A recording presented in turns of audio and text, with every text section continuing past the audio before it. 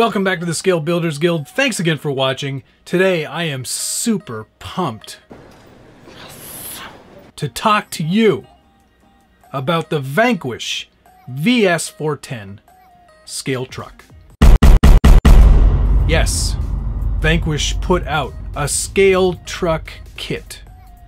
I hate using that word scale. You'll forgive me. I'm super excited and I can't think of another word to use. Trail truck doesn't seem appropriate. Scaler is an even more hated word. So let's call it a scale truck. I'm going to go over all of the details with you. I'm trying something a little different today. I've got a GoPro mounted above the workshop bench so we can actually get a top-down look at the truck as I talk about it, as I look at it, as I play with it. No! God, please, no! No! There is an awful lot to cover, and I'm hoping that this first look gives you a good idea of everything that Vanquish put into this truck. It might not be as comprehensive as Josh's, as he was one of the people who was involved in creating this truck, so he certainly will know a lot more about the ins and the outs of it. But I'm hoping to give you more of an enthusiast's look at it, and I'm hoping that you get something out of it. If you have any additional questions, by all means post below. I'm more than happy to answer your questions, and I definitely respond to every single comment. There is a lot to cover, so I won't waste a lot of time. Let's dive right into it. This is Vanquish's first scale crawler tire. This is the VXT 4.65 by 1.5 by 1.9 tire. It is made by Vanquish, and it has a great pattern. It's nice and aggressive, and you can see that there's a lot of lugs even on the sidewall of the tire that should help in those sort of situations where you might get bound up a little bit and you might need to have the tire spin up, have it go over an obstacle. There is definitely something very cool going on in these tires, and not typically what you might find in a kit or RTR. It's a very nice sticky compound. These tires do come as you see here, mounted on the Incision plastic bead locks. Keep in mind that there are metal rings, so there is something nice and firm holding that tire onto the wheel. Let's actually take a look at this body real quick. This is a whole new Lexan shell designed by the people at Vanquish. It's designed with an homage to a International Scout or even an early Ford Bronco. I think it looks a lot more like a Scout than anything else, but it definitely has its original lines and is definitely something nice and new to the market. We haven't seen anything other than Toyotas and Jeeps in a very long time. Defenders as well, of course. So it's nice to have something unique hitting the market that doesn't look like everything else. And it's very cool once painted. I took some time with this, cut out a lot of my own masks, and painted all of these body lines and such. I wanted it to have sort of a throwback look to the old time 70s and 80s era trucks that always had a really cool stripe pattern on them. So that was my inspiration for that.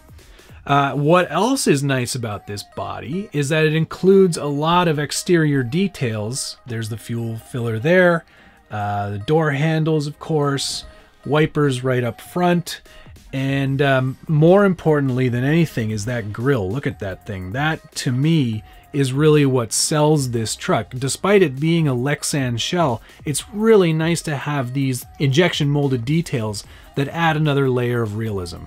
Is it a hard body? No, of course it's not. But is that totally necessary from a kit? I don't know. I don't think so. I think you'd look at a huge jump in price, and really, you know, it's very subjective what people like. So one other thing of note is that the body comes pre-cut. It is a laser cut body from the factory, so you don't have to fiddle around trying to get all those curves proper.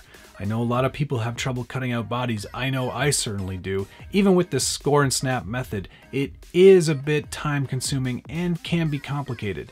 Vanquish has taken that out of the equation and deliver a body that is already pre-trimmed. That's amazing. The Lexan body for me, totally fine for a kit like this. It is really great, and it does come with a nice interior shell too. It's not full depth, but it is, I would say, almost 3/4 depth, and Our good friend James at Knight Customs had a huge part in creating a lot of pieces that are going to go into this truck.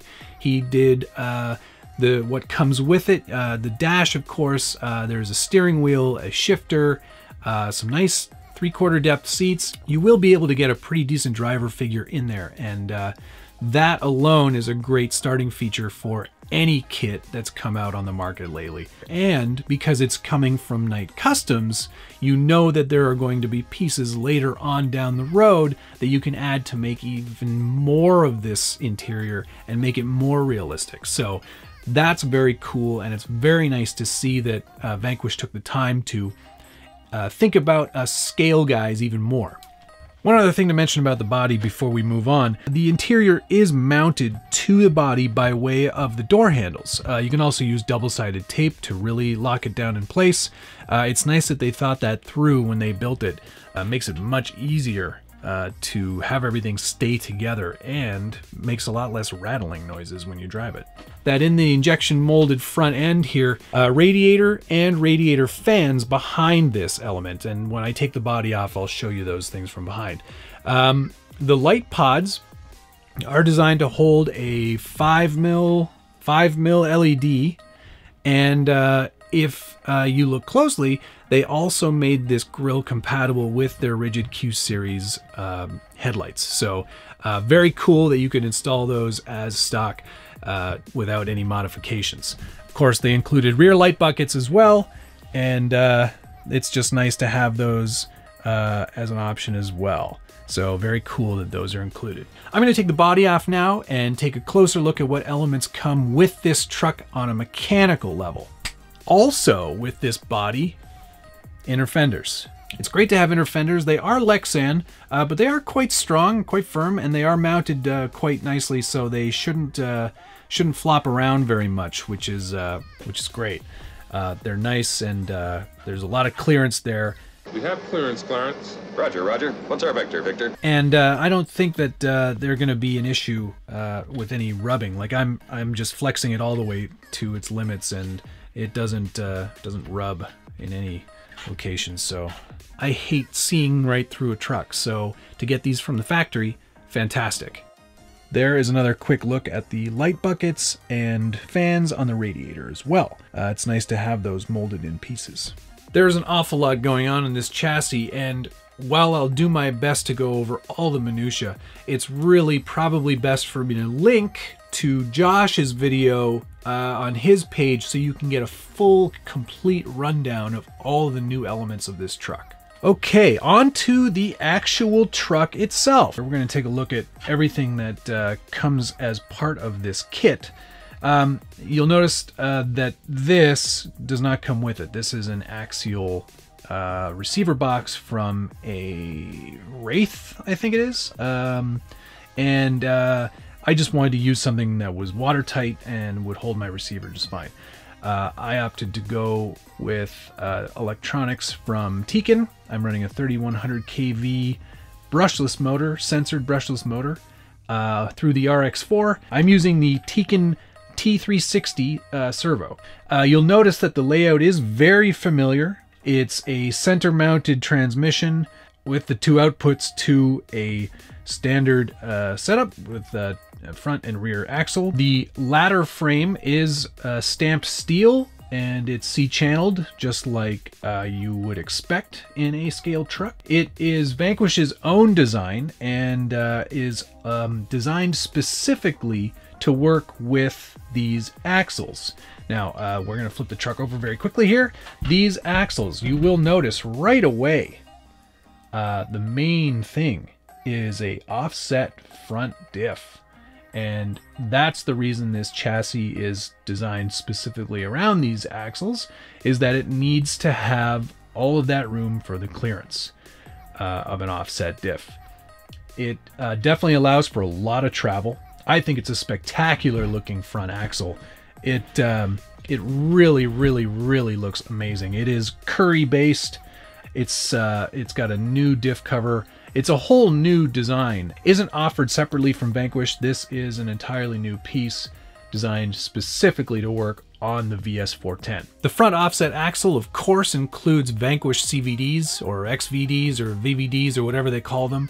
They are of the strong, high-strength steel that you would expect from Vanquish, so there shouldn't be any failures there either, unless you are very, very, very mean to things. Nothing but the ghetto, taking short steps 1 foot at a time and kept my head low. Starting from the top of the chassis and working our way down, these shock towers are injection molded and are Vanquish's own design. The cross braces are also injection molded and are of Vanquish's own design. The skid is injection molded and is also of Vanquish's own design. The servo mount and servo winch mount is injection molded and is of Vanquish's own design.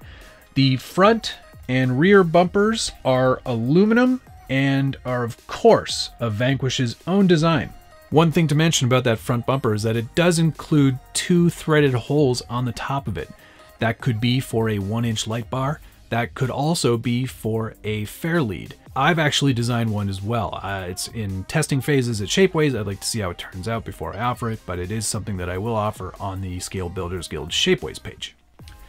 The battery tray and electronics plate is all one solid piece of stamped steel and gives you ample room for a 5000 3S pack. You should be able to get any large battery in there, and having that weight up front and distributed evenly across both of the frame rails is exactly where you want it. The transmission, yes, looks very familiar.